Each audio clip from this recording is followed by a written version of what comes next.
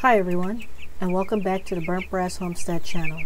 Today I have a bit of sad news, but first I want to explain the process we follow once the birds are moved outside.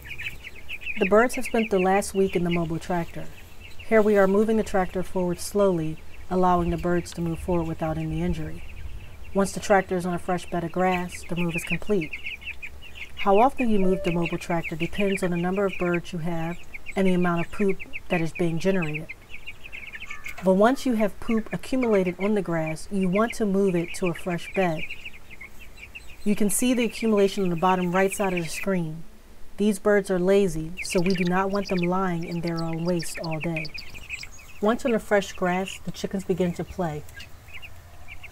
Experts who have been doing this for a long time recommend putting the birds on a 12-hour feeding regimen after the first week or so. However, we waited a little longer. Cornish crows will eat themselves to death if you allow them. Just make sure they have enough fresh water all the time. Now for the bad news. The chicks were placed outside last Sunday. There were signs the next morning of an animal trying to get inside the mobile tractor. So naturally, I wanted to know what was happening at night. Therefore, a trail cam was placed outside the mobile tractor to identify the animal. We brought the trail cam in to check the footage the following day and found no activity.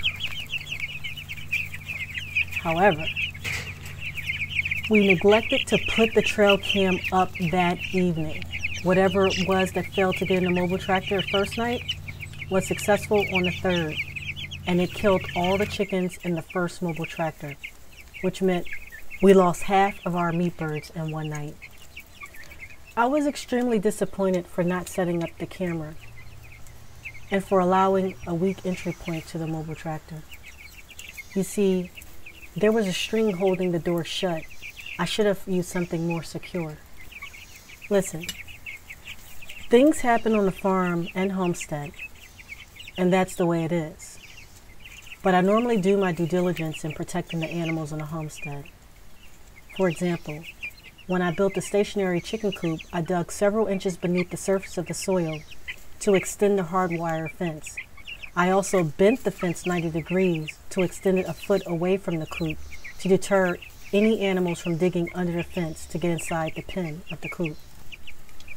The lesson here is know the animals in your area and do your best to protect the animals on your farm or homestead. So what's next? Get over what happened and move on. My husband added more security on the second mobile tractor. We make sure to set up the trail cam each night to validate what we think we know the animal is. If it comes back, we trap it, but so far we have not seen any traces of it. And finally, I wasted no time placing a second order of meat birds. I seriously hope that you check out the next video to understand why there was no delay in ordering a second batch.